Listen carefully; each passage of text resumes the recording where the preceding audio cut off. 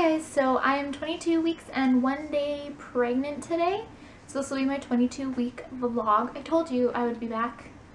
Yeah, I kind of had to force myself to do this one.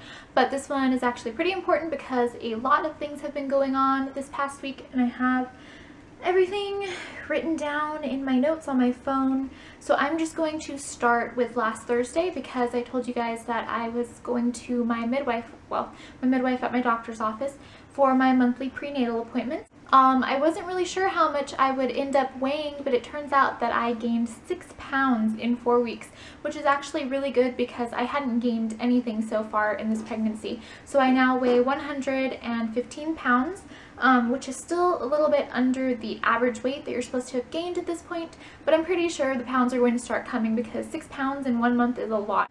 So when I went back, I told my nurse that I had been experiencing a lot of round ligament pains and a lot of cramping, and she told me that I could cramp as much as I want as long as I'm not bleeding, which I have not been bleeding at all during this pregnancy.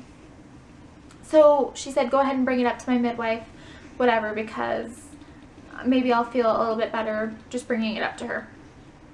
So when my midwife came in, I told her about the cramping and everything like that, and she was actually pretty concerned, which I was surprised about since I thought it was just round ligament pains. She decided to go ahead and just check my cervix and make sure that everything looked okay, and when she did, she said that my cervix was still closed, but that it felt like it was shortening. That was a little bit frightening because I hadn't really looked into cervixes and what they're supposed to be like while you're Based on my research, normal cervical length while you're pregnant is 4 centimeters to 5 centimeters, so she ended up deciding to send me to a high-risk pregnancy center the next day to have that checked out and put me on light bed rest for 1 week, so 1 week off of work. Also had my blood drawn for the quad screening that day, which was kind of the cutoff point to where they check for things like neural tube defects and Down syndrome. So the next day, Nick and I ended up going to the high-risk pregnancy center because they could fit me in that day, and I had a level 2 ultrasound, which I didn't know at that point in time that it was a level 2 ultrasound, but I guess it was. It's basically like an anatomy scan again.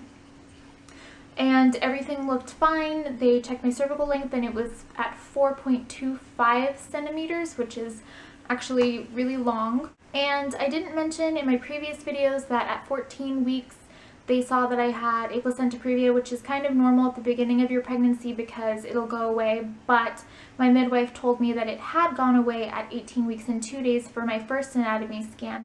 When they looked at my ultrasound at the high-risk place, they said that I did still have a placenta previa and that we need to go ahead and check it at 31 weeks. 99% of the time, placenta previas clear up, and basically what that means is your placenta is laying over your cervix or kind of coming through your cervix. Therefore, the baby cannot be born vaginally because there's really no way out.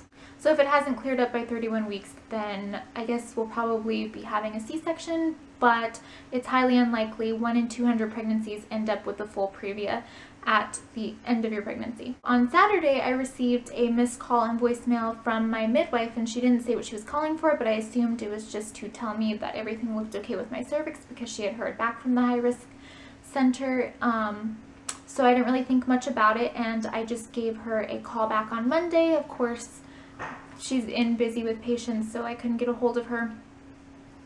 I had kind of been thinking of switching to a doctor at a different location because I wasn't really liking her bedside manner because she had been wrong about my previa and wrong about my cervix, so I would feel more comfortable just being under the care of somebody else. Plus, I want to deliver at a different hospital that she does not deliver at. So I was actually on the phone with a different office trying to schedule an appointment when her call came in on the other line, so I had to get off the phone with them and try to answer her call, but I missed it. She left me a voicemail, but I was already trying to call her back at that point, so I didn't even listen to the voicemail, and of course they couldn't get a hold of her.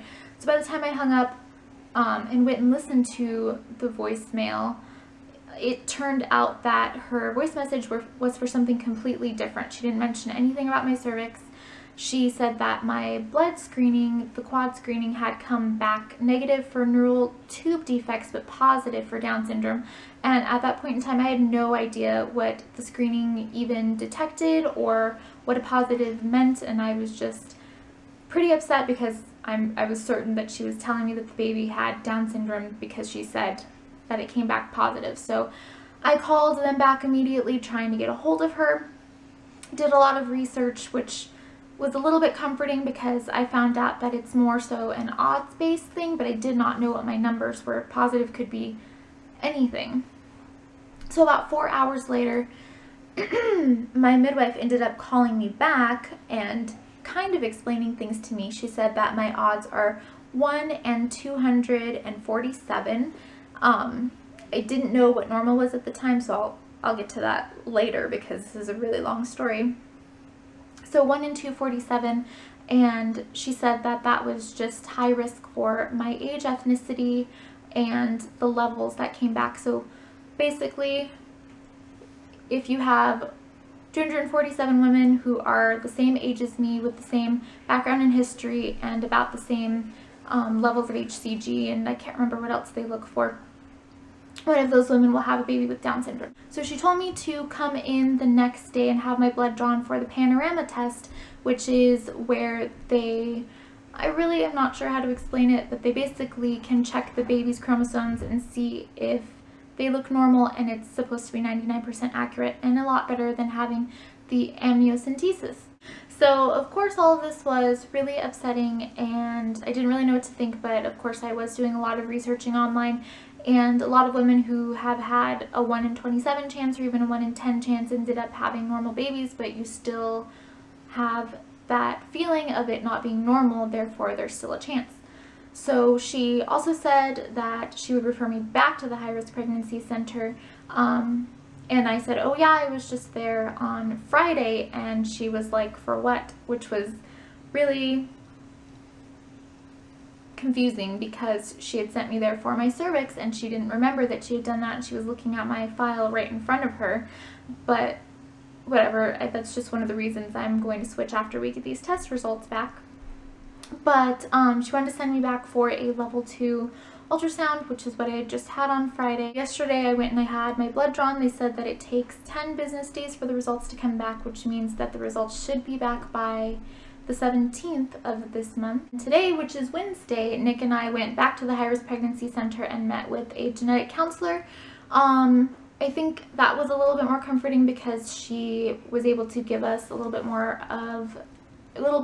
more detailed information on the odds, and normally for somebody my age it's 1 in 990 that the test results are supposed to come back. Mine were 1 in 247, which is less than 0.5%.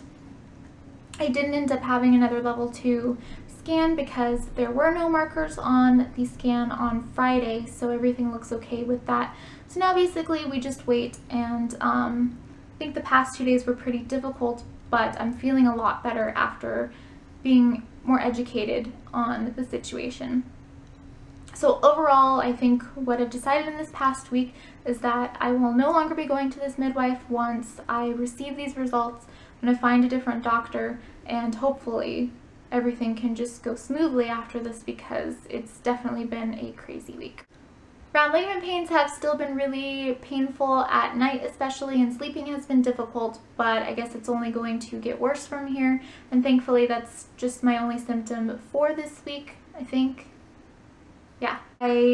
Other than my weight, I took my waist and belly measurements, and my waist is 29 inches and my stomach is 31 inches, which is the same as 21 weeks, so nothing really there, but I do feel like the baby is getting bigger. Like I can actually kind of feel the bulge where she sits most of the time.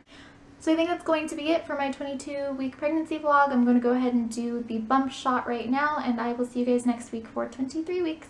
Bye. You're practicing with Oliver. Are you my baby? Alright, there you go. Tell him. Are you my baby? Tell him you're practicing with Oliver. Okay, but really, we gotta do it now. Okay, I'm gonna put you down. Okay. Alright, so this is 22 weeks and 1 day to the front, right? 1 day? Yeah, 1 day. And the side.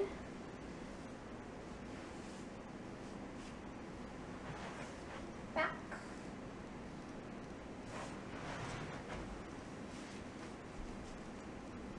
Front.